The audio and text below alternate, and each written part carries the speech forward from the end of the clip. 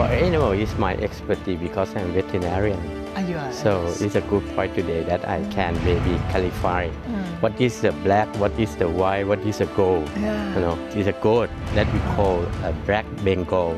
That's imported from Bangladesh. When you launch about 3 black and 1 chicken, of course, in the south there are a lot of Muslim people.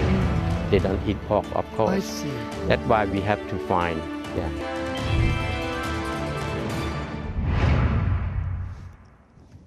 Swadika, welcome to Thailand Today program. I'm Kusuma Yothasmut.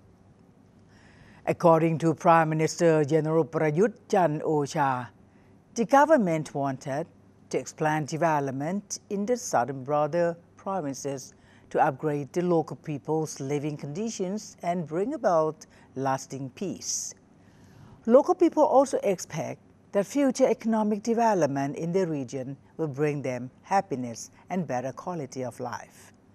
The expectations are also in line with the government's economic and social development policy in the triangle of stability, prosperity, and sustainability. Then, the government has launched a livestock development project calling 3 Blacks, 1 Gold, a wonder of border southern triangle. The plan aims to produce hundreds of thousands of black Bengal goats, black Santa Lines sheep, black cows, and Beitong chicken in the first year for local residents as part of the government's efforts to implement its policy in the deep south.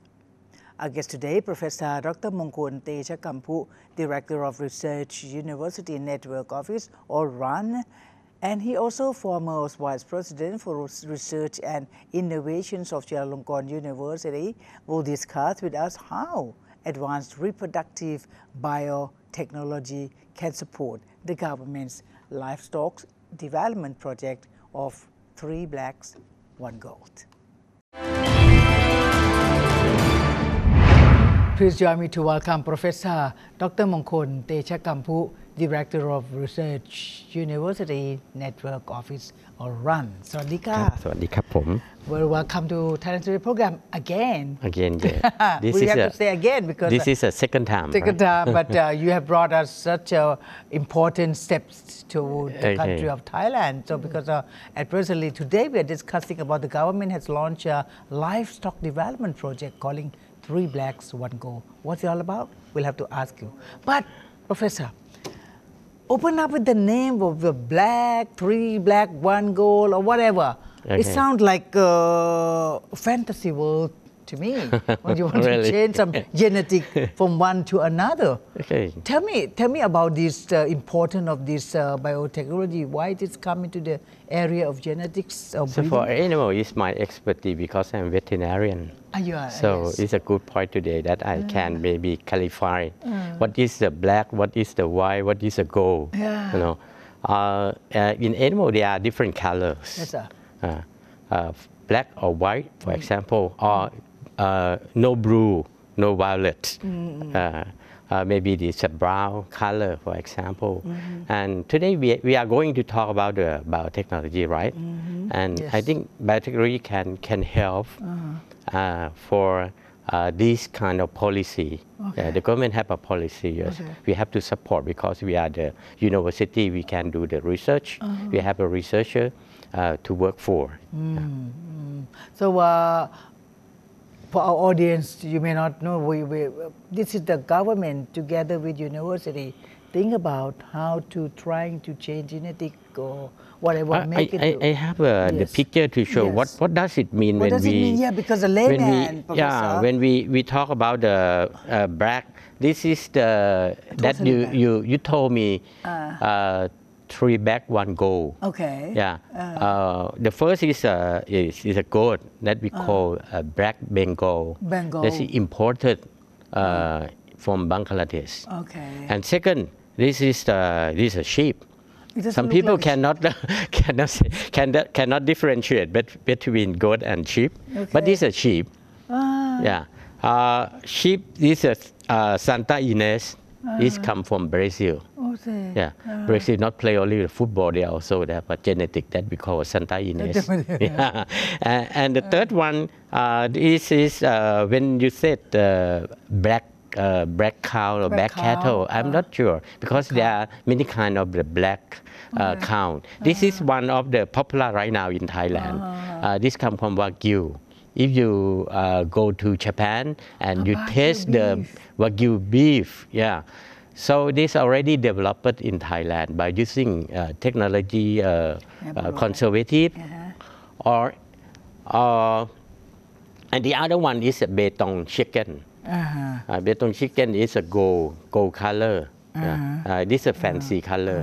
Yeah, I like chicken. You know, they have different many color. When I paint, I'm the painter. You are a painter also. I like to paint the chicken because I like many color. I like flower. I paint a lot of color. Yeah. But Professor, when you change all these to sheep, it doesn't look like sheep because there is no hairy. Yeah. You thought it's supposed to be hairy. Yeah. But this is changing sheep, there are three kind of sheep. Oh, okay. For wool, for meat, and for milk. Sheep milk also very expensive. I taste the ice cream from milk, sheep milk, way more expensive than cow milk. But what a better quality? Of course, more protein, more fat, but they produce less. For example, for a cow, milking cow, they produce 20 liters. For example, for sheep maybe 2 to 4. That's why it's expensive, but the quality is higher. I think the policy behind this breed maybe because they are produced less and more expensive. That we call value added. I was about to ask you, why do we have to have this? Because what is the difference between the black and the brown? Yeah. Is there any difference between the better quality? It depends on the breed. It depends on the breed. Yeah. It is so wise with the Thai government at presently to think of helping people because especially the South. So I want to ask you, why the South? Why the South? Because when you launch about 3 black and 1 chicken, of course, in the South there are a lot of Muslim people. They don't eat pork, of course. I see. That's why we have to find. Yeah. In Phupan, according to our king project, we have 3 black animals, but including pork, pig, black pig. Yeah, it's a difference. But we have to choose the animal that suitable for the regions. Yeah, according to the religions, according to the region, according to the environment, and everything. Yeah. It is a real broad-mindedness of the Thai people together with the Thai government to think about the living, the custom, traditional at presently. That's why this is concentration on the south, to the southern people because of this availability of the codes. That's right. They look at, wow, it's so nice. And I think when we choose this kind of animal, we have to look for, because there are 2 kinds of livestock system. One is the industry, produce 100, 200, 1 million, for example, big company, for example, that we know. And the other is smallholder or the farmer or the poor people. Yeah, we have to not only for the help the rich people, we have to help the poor people. So for chicken, for goat, for sheep and beef, so raising by the smallholder or the poor people. Yeah. This will be this is the majority of the people of the Thai people. Yeah. When we talk about poor people or low-income people, especially in the southern part of Thailand, so they normally breed their own animal by stray and one kind of a stray, let go, and That's right. It is not letting. So, is there any improvement of this livestock available to do that? The livestock system depend on at least 3 or 4 factors. The first one is the breed. If we have a good breed, it means we have a good production. The second, environment. of course, unfortunately, we are in the tropical, so the animals suffer from the heat during the summer. Even not only animal, ourselves during the summer. So we have to go to the seaside, right? Exactly. Not go to the mountain. Because the temperature go up to 40 degrees Celsius, for example. The animal cannot support. The third one is a feed. And feed quality. And the fourth one is the what we call the health or the disease.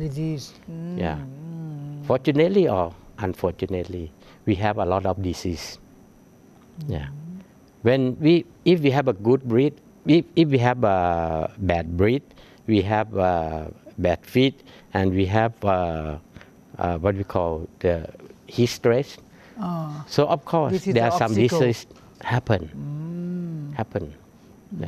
So we have to focus on 4 areas. When you mentioned about livestock. So this to be handling properly, because it's not going to be a stray animal anymore. So you have to, with the new breeds, you have to have them protectedly, good food, being fed and all that kind of things. Right. So to get a better one, like you said about the beef, the Japanese beef is so expensive and so tasty. So people just run for that. So I think this is the idea of the taste that. Wagyu very delicious. So what benefits of this application of biotechnology to improve the livestock production?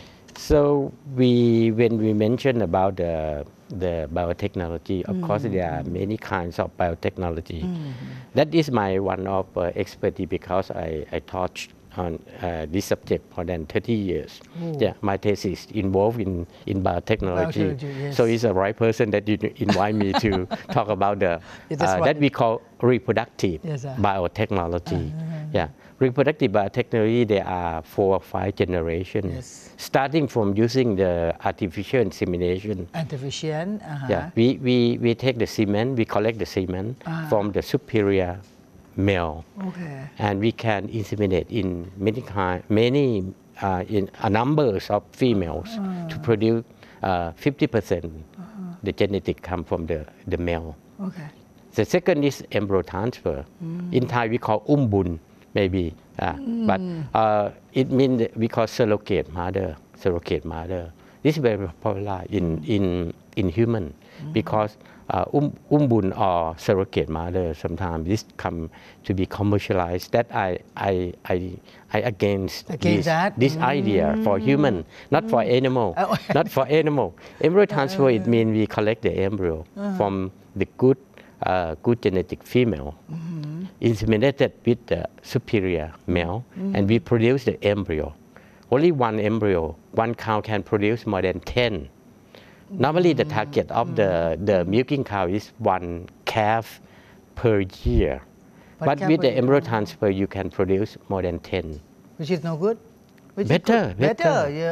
It means we utilize the genetic of the female. The first year 10, the second year 10, the third year 10, altogether 30, for example. Instead of 3 calves, to get 30.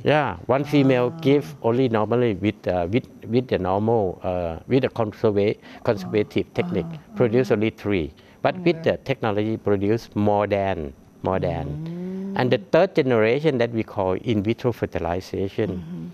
Maybe you get familiar with the test tube baby. Test tube baby, yes. Test tube baby. Just put this, that. Some people asked some doctor how big it is, the test tube to put one baby. No, it's the big.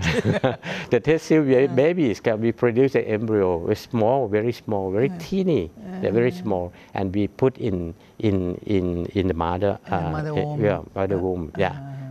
That's not surrogate.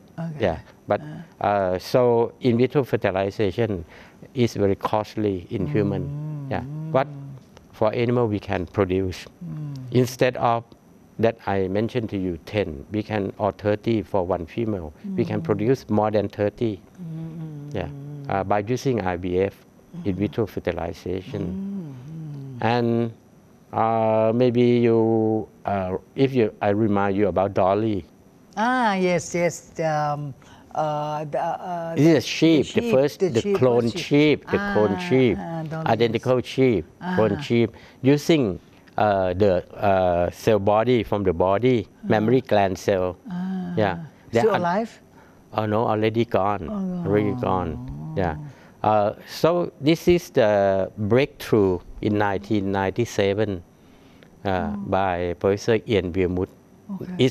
He's a Sir Ian Wilmut right now from British. British. Yeah, produced the clone sheep from somatic cell that we call somatic cell nuclear transfer. Yeah, it means that if we can we would like to have a good genetic animal, a lot of them, we can pick up some cell, put in the petri dish, multiply the cells, and put in the egg, and using the egg to embryo transfer. So we can produce a lot. But it's not like that, because the successful rate is only 4%. Not much. So not come for commercialize. Yeah. And now we are the generation of genomic. Genomic. Yeah. What is that? Genomic. Yes. It means that we can change or edit gene. Yeah, for meat, for milk. Yeah. And one is the most important for human medicine. Yeah. For example, heart transplantation. Maybe you heard about, we use the heart from pig or baboon, baboon monkey, and put in the human. Yeah. They need organ transplantation, but we have to insert human gene inside. Yeah. So complicated. It's complicated. Yeah. It's more and more interesting in the future. That's why we are in the era of genomic. Yeah. Well, confusing and it's so hopeful anyway. Hopeful. You can see, because when we talk about this livestock, means something for eating, the development for people. That's right. So, we have the 3 blacks, 1 gold. The 3 black is from other countries, like Bangladesh, from Brazil, Japan. So these are the countries. Do they agree that we take their genetic from them to put in to expand our race, or it's okay? I don't know a lot for the policy, but for raising the animal, or for we can produce the design genetic with the biotechnology. For discussion, for example, we have to see why the government choose this kind of breed. But 2 problems that I would like to put a remark. The first one, the number of animals. Production. Animals.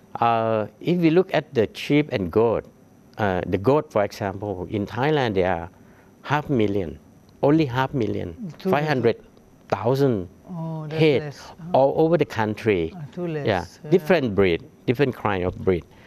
For sheep, 50,000. Too little, yes, not much. Yeah. Compared to how much for the pig. Pig, we have the pig production about 10 million.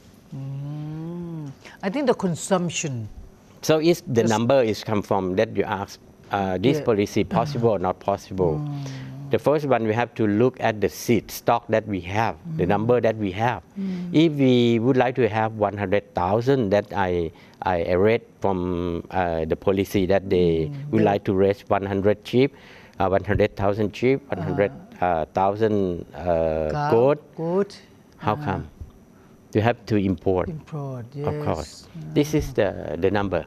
The second, according to our study, I will show the picture, because I prepared the picture. Yes, this is the that we call Ninnan.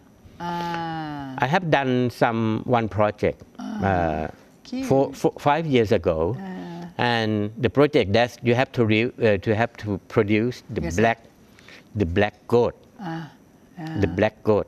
Yes. Nin in Thai we call black, and Nan is come from the province Nan near Chiang Mai. We arrived to produce Nin Nan. Nin Nan, it means it's a black. I mentioned to you. I would like to clarify this. When you have the white goat mating with the black goat. The color, what color you think? Gray. Not gray, Brown. gray, Brown. white, White. white. Black made with white, Will with become white. bright. Because white color is a dominant for goat. Okay. I'm not sure for sheep. Yeah, we have to have more Try, study to try more. Yeah. So how to maintain the black? So black and black. Black and black, right? Right? Black and black, Black right? and- But if I said to you 500,000 goat in Thailand, yes. if we use the male black to mate with this kind of animal, so the color should be other color, Other color. not black. It won't be black. Not black color. Black and black, okay. And black Bengal is a problem because it's a small breed, not a big breed. They produce not good quality meat, of course, but the quantity. Yeah. So we use the other concept using AI by using the black breed with a high performance, put in the female of black Bengal female, and we collect the embryo. Of course, black that you said black and black become black. We put the embryo in the white. Yes. The color come is white. White. No, not white. Black. Black. Because the embryo is black. You see that this is we call the design genetic. If black made with white, you have a white. If black, you have an embryo. You put in the white, you have a black. Yeah. This is the success. The other picture. Yeah. Yeah. This is a recent result that we trying to change the genetic. From mid-Thai, we put the embryo from mid-Thai that we bore. Bore is this is the breed. This is a famous breed in Thailand. Yeah. And we put in the white. It's not concerned about the color, but we put in the crossbred milk, and they produce 100% of the boar breed. Yeah, it's a meat type put in daily type or milk type. So after that, 5 months later, they become. Cute. Yeah. Look, different color and all that. Yeah. We don't say the color, but it's that we call design genetic. Design genetic. Yeah. With the biotechnology, we can do it. With conservative technique, we cannot do it. Very interesting. Interesting. Really, yeah. Time is up now. Time is up. But we need to know more. We need to learn more because this is very prosperous. We brought prosperity to the country and our neighbor. I think one is important. The last minute for that. I thought that when I mentioned about the market, who know the market? Not the government, not the university, the private sector know the market. Yeah, the government should support, given policy, of course. University, we don't do the market. We can for the research and facilitate it. And the private sector should find the market and make it happen. Yeah. So I have one project supported by ARDA. This is the agriculture agency, development agency. Yeah. So they help us to make it happen. Transfer the knowledge for university to the private. And private should find the market, of course, not university to find the market. We do the research and we provide the information or technology to the private. I think this already done in many countries, but Thailand just started. Yeah, just started. So we have to work together, government, university, and also the private. Okay. Yeah, that is the final remark I would like to say. Yeah. And let's hope for the best. And we'll continue with your great job, sir. Okay, thank you very much. We end up our program by thank you so much to Professor Dr. Mongkol Techakumphu. He's the Director of Research, University Network Office, or RUN. Thank you so much, sir, for being here. ขอบคุณครับ